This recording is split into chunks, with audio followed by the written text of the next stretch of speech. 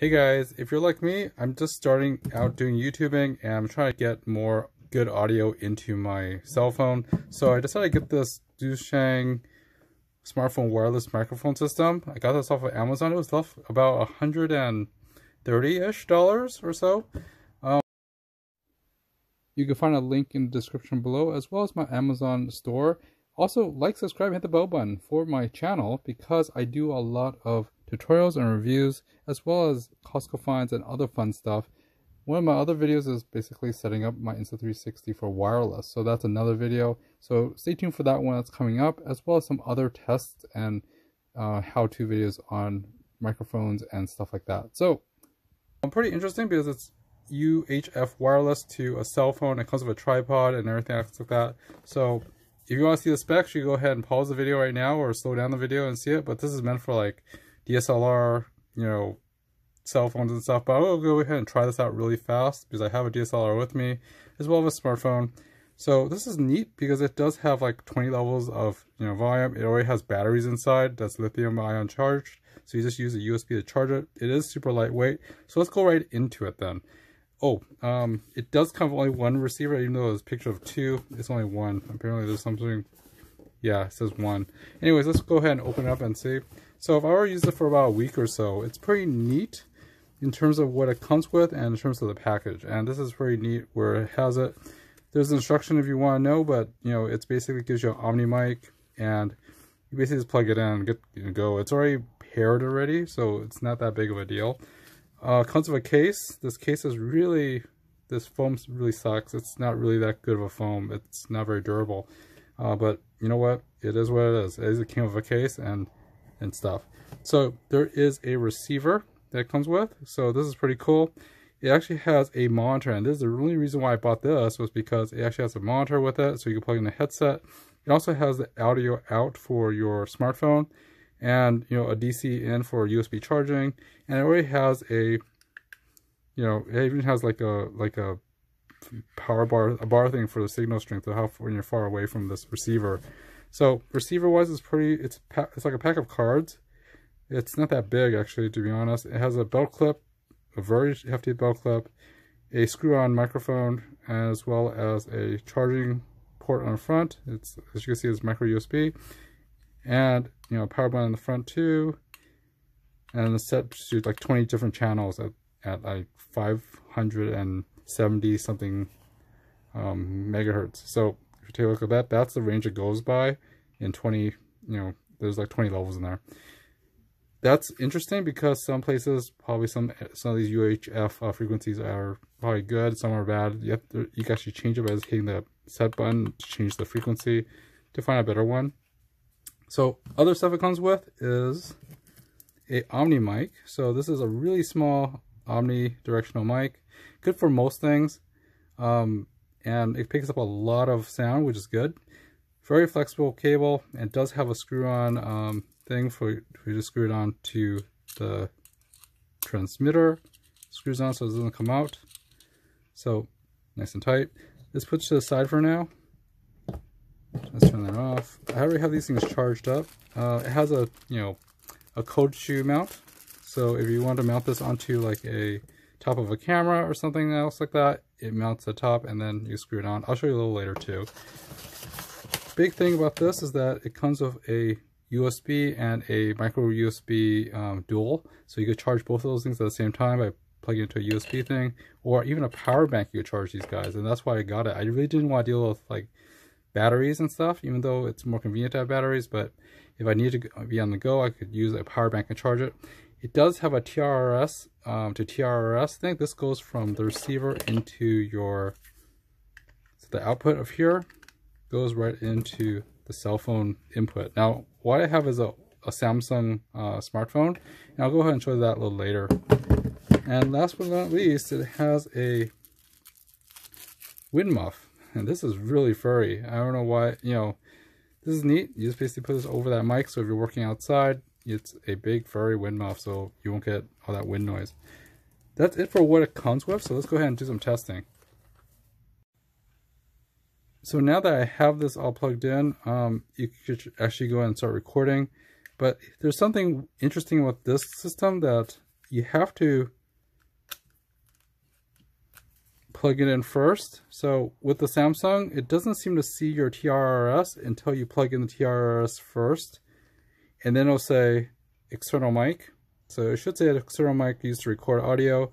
Then you plug it into the audio output of here to get the audio. So I'm gonna go ahead and let's go ahead and record right now. I'm mic'd up already, and let's go ahead and record. Recording with external mic, and it is really loud. Actually, this is not bad, and this is perfect for, it's actually peaking beyond it, if you could see like that. So what we're gonna do is change the audio here to lower the, there's these volume buttons in the back of this thing. So as you can see by hitting it a few times, it is actually lowering up to that. Now we don't want it that low, and this is the beauty of this guy, is it goes pretty high. So I'm gonna have it so that usually when I check, I usually have it so that when I go a test 1 2, test 1 2, it already peaked past that mountain or that peak. I'm not an audio guy, so as long as this thing gets me audio to this, it's actually pretty good. Check, check, check, check, check, check 1 2, check 1 2 3. To be honest, I don't want to go over this peak, so that's what I'm doing right now. So we'll take a listen to this and not say anything at all. And basically, it's a nice clean silence. So we'll hear it a little later. So in fact, let's hear it now. So if I paused it, rewind back. Let's go to here and play. Oops, sorry. Let's pull that out. Can't play anything with this thing on, with the headphones on. So let's go ahead and play again. Or that peak. I'm not an audio guy, so as long as this thing gets me audio to this, it's actually pretty good. Check, check, check, check, check, check 1 2, check 1 2 3. To be honest, I don't want to go over this peak, so that's what I'm doing right now. So we'll take a listen to this and not say anything at all. And basically, it's a nice clean silence. So we'll hear it a little later. So in fact, let's hear it now. So as you can hear, it's actually very good audio coming in. So, but at the same time, I'm in a quiet room. There's no other noise in the room, and this is an Omni mic, so a lot of the volume is going right into the transmitter, going into this receiver, and it's pretty clean audio, which is nice. So if you're, let's say you're podcasting or you're working on YouTube and you don't want to be hindered by cables and you just want to wear a transmitter, the recording works well. This is cool. Now here's the funny part. You could also add a monitor here to hear exactly what you're getting before it goes in there. That, like I said, that's really good for either just checking the audio yourself, or if it's for, like, let's say your friend who's doing it for you, so he could keep it, you know, check the audio and make sure the audio is good. The good thing about this is that if it's go bad, it actually goes lower, or, you know, you can see that goes bad. So if I actually turn this off, no light. So if this is not on, that's not glowing. So if you actually were doing a selfie thing and looking this from very far away, you can see that's green, so you know that there's actually signal going through it, which is good. Good design in terms of that. Very compact design for your cell phone selfies and stuff. This is kind of like an alloy, I think, or plastic. It feels like this is definitely plastic, but this feels like a strange alloy. I'm not sure if it's that sturdy, but we'll see. I mean, this is a neat device, and since I usually record with my cell phone when I'm traveling, I mean, I do have my DSLR, and I also have my, you know, my Insta61R and stuff like that. So I travel with a lot of different types of cameras, but quite possibly this is the most useful one because you have a cell phone with you with a camera front and back, and this is a transmitter in case you have someone you're filming, and they could basically, you know, work remotely.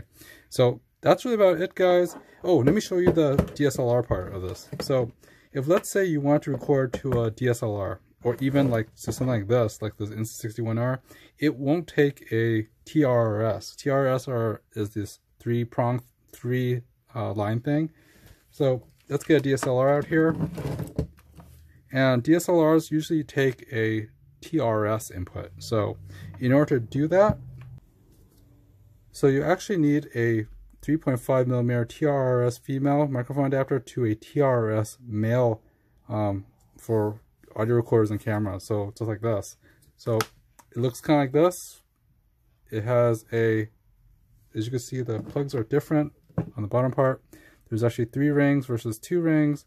So yeah, it's a little different, but that's how you convert it down so you can start using it with this or with audio recorders. So let's go ahead and put that in too.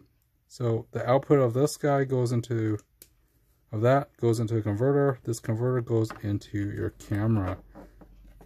And it's as simple as that. Then now your cameras can actually get the audio too.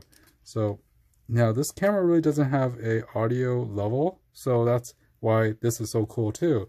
Because since you don't know what the audio levels on this camera is, you can hear from here, and that is, you know, your monitor, which is nice. Of course, you can always record it, test it first, check what level it sounds like, that sounds right on your camera. Keep that level there, and then check the monitor, and you know, check this part, make sure it sounds right. Then you could actually start shooting and not worry about it. Now here's the funny part, and not really funny, but this is the messed up part.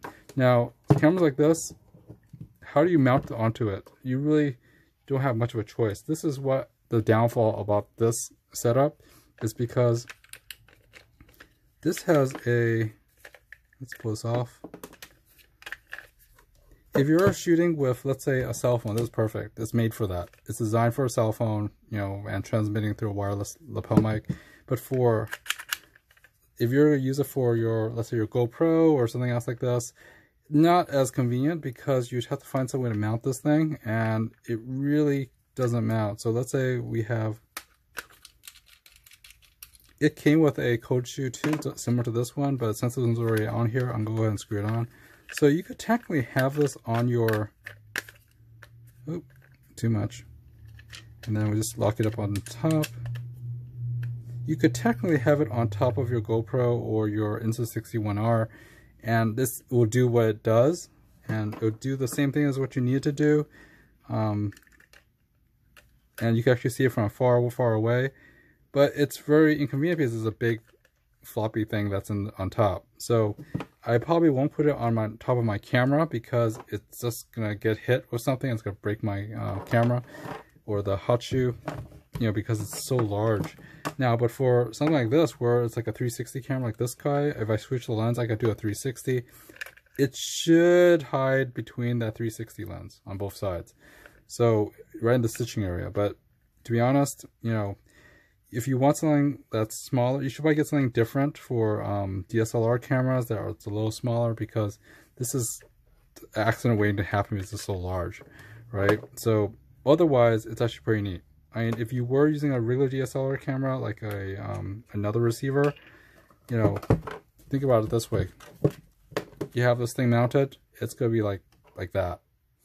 Sure, if you're not moving anywhere and you're pretty safe, yeah, sure, that's great. But you know, it's this big receiver that's on top. Normally the receivers are similar to this transmitter. They're pretty small. They basically mount like this, vertically or horizontally along with the camera, so nothing really hits it, or like this.